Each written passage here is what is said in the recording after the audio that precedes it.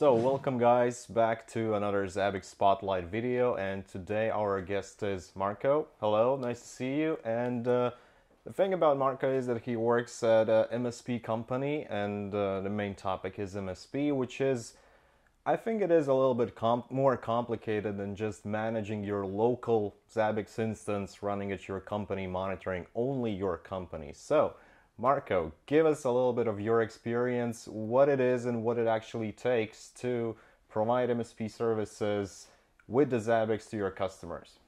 So, hello. Hi, Dimitri. It's nice to be here. So, I'm Marco from Germany. I work as an IT system engineer from Germany. We work with Zabbix for over 10 years, I think, maybe 15, 14 years. And we have to supply our contracts with our customers, our maintenance contracts for a lot of customers. Now it's over 40 customers. Many of them are small, very small. Many of them are large. So we have to provide a large fleet of Zabbix proxies. Now it's over 40 Zabbix proxies. We have to keep up to date, keep safe, keep all the configurations in sync and keep them up to date. And most important, many Zabbix agents, many different VMware environments. And we have to make sure everything is maintained, everything stays in sync. So we have developed methods to keep the Zabbix proxies up to date and to keep the Zabbix proxies in sync, because it's very important. For example, if you make a major Zabbix version update to keep everything in sync, unless the monitoring will stop working. And yeah, there are some challenges we had to solve in the past, which we did manually in the beginning. And now we have developed tools and made use of tools to solve those problems. Are there also some things like that in the past you had to use some customized solutions, your self-written scripts or whatever, which right now are already available inside of Zabbix as a native tool that you can use? Yes, most definitely. So in the past, we made sure all proxies were connected safely through a VPN connection before Zabbix introduced native TLS connections. So every proxy had its own IPsec VPN, which was, well, extra time we had to do to onboard new customers. And since Zabbix introduced native TLS encryption for Zabbix proxies, we all dropped every VPN and switched to native connection, which made onboarding new customers much faster. And with new Zabbix versions, we also had to keep all Zabbix proxy versions in sync. So we had custom deployment scripts to update each Zabbix proxy as fast as possible.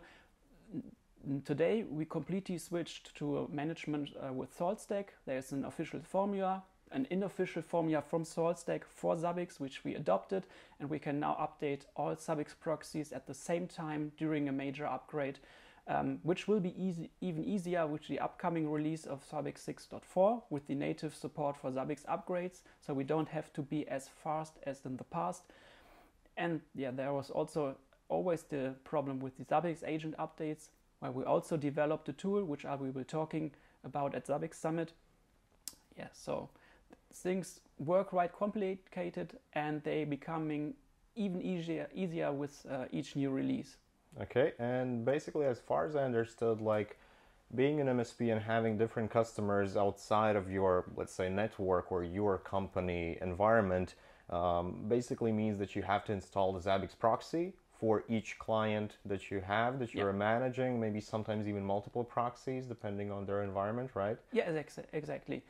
And how easy it is to onboard new customers. So someone comes to you and says, hey, we want to use your services, we want to be monitored with the Zabbix software. How much time it takes, effort to actually onboard them and start collecting the data? Yeah. So in the past, it was like half a day. So we prepared a ready-to-use VM template, which we sent to the customer, which he then had to import and adjust the network settings to his environment. And most of the time, this template was old and had to be patched after the import.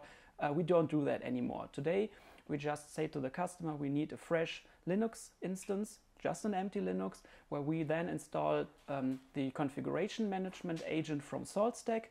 Then we onboard this to our SaltStack master. Then we deploy our template, and a few seconds later, the Zabbix proxy is already sending its first data. So it went down from like 4 hours to maybe half an hour, takes some time how fast the customer is with deploying the Zabbix, the Linux instance. And from there on, we have a working Zabbix proxy. And if the customer has a software distribution system, we have to use that. But most of the time, we just rely on the methods Active Directory provides for us. So we implement Zabbix agent into the Active Directory. So each and every server will be targeted immediately. We then provide them with standard templates for CPU, HDD, and services. And if the customer has specific demands, maybe we already have a template, maybe Zabbix already has a template, or if he wants something special, we provide it for him. So the onboarding went a lot faster by making use of a configuration management. Okay, and I believe one of the challenges could be like that every customer could have like their own demands and wishes from you.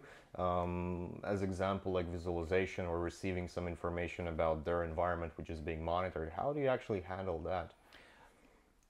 That's a difficult question because most of the time we dictate what we want to do. So we turn this around. So the customer has a maintenance contract with us, and the contract is not to provide Zabbix. The contract is to provide an SLA for the environment. So we say, if we want to do that for you, you need Zabbix from us.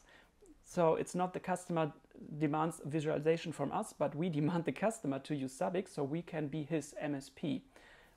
So we turned it around a little bit. So Zabbix is more for us to fulfill our contracts, but not we fulfill the contract by because the customer wants Zabbix. It makes sense. Yeah. And if I can ask, if that's a public information, how many customers are you managing right now? So right now we are managing over 40 customers with Zabbix. Main challenge is the number of customers, not the size of the customers. So I was getting quite some trouble as soon as we were over 20 customers. Until then, we managed everything manually. And as we hit the 20 proxies, it became quite complicated. So right now we are over 40 customers with, I don't know, we have 3,000 new values per second, if that's the metric the customers want to know, which works still very well on one big Zabbix server instance. We haven't split it up with a separate database. It works very well, and each version it becomes better. So we just have it on some big hardware that works very well. And I think we have around 1,000 Windows servers and 200 or 300 Linux servers. And of course, several databases, access points, network switches, several VMware environments. And that all works very well since we've maintained all those Zabbix proxy configurations. Okay, so basically, like in terms of scale and growing your customer base is mostly about like how to manage them, but not about like the Zabbix sizing, right? You are like free to add more customers, monitor more servers, have more items and more new values per second, so there's no problem with that. No, so far we didn't hit any limits, and it's working very smooth. Of course, sometimes in the past we replaced the hardware when it was old and replaced it with newer hardware, but not so much because we had any performance issues. And with the improvements between each version and also keeping the database up to date, we had no performance problems in any way. Okay, sounds very good. So thank you, Marco, for your experience being MSP provider to your customers. And I hope you guys like this. So thank you for watching. We'll see all of you somewhere around. Thank you. Thanks for having me here. Have a great day. Thanks. Thank you. Goodbye.